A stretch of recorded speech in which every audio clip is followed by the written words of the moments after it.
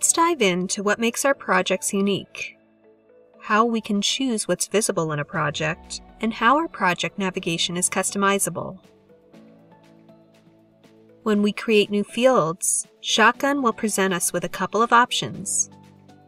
Apply to all active projects or apply to only the current project. The default setting is to apply to all projects, but it's important to pause at this step and think things through.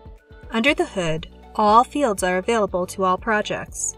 This step is just a decision in making them visible. It can be a cumbersome task in the future to have to either A, later make the field visible in all projects, or B, later make the field not visible in multiple projects. So, best to pause here and make that decision carefully before proceeding. To control entity, field, pipeline step, and status visibility, we head to our project's tracking settings. On the left, we see a list of entities, including custom entities we've enabled on our site. These are organized by the project's visible entities, global entities, which can include non-project custom entities, system entities, which cannot be hidden, and any hidden entities from this project. We can hide an entity from our project by selecting the subtraction icon upon hovering. When we select an entity like assets, we'll see its properties first, showing us the entity name, hierarchy, and default task templates used when creating a record on the entity. The hierarchy can be set by how entities are linked together by entity type fields in our project, along with some specialized entity-specific options like the asset type. Fields are where we can see the fields that are visible on an entity like asset in this project. Steps are where we can hide or make visible pipeline steps in a project.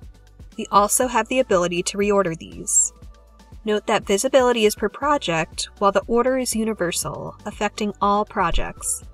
Hiding a step will not remove the step from any tasks where it's being used, as those will need to be manually changed. Statuses are where we hide or make visible statuses used in this project.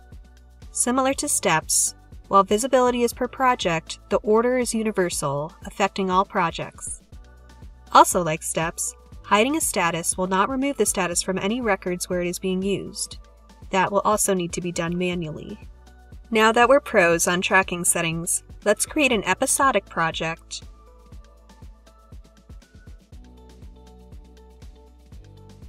Remove sequences from the project since we want to link shots directly to episodes, and adjust our hierarchy after we make the connection. So now let's create an entity type field on shots that links to episodes.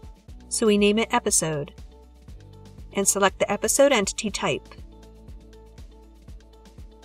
We'll only make this field visible in this project since it's a unique hierarchy on our site, meaning most projects are VFX film, not episodic. Now that we've made that connection, let's check out our shot properties. Let's select the hierarchy, episode, shot. We can also hide the spot entity to clean things up further, since spots won't be relevant in this project. And voila! We've adjusted our episodic schema just like that, and we're ready to roll. Now check out from a detail page how we can use the navigation tool to get to other records without leaving the detail pages. Lastly, project navigation bars can be unique per project. We'll want to keep the list concise, similar to how it is straight from the template, only promoting important pages that everyone frequently visits. And we can access all other pages via the Pages dropdown. We've created a new dashboard page that we'd like to promote as the first page everyone sees upon visiting the project. Once on the page, we select the Page Settings dropdown and Add to Navigation. We'll place this page first in line, then save.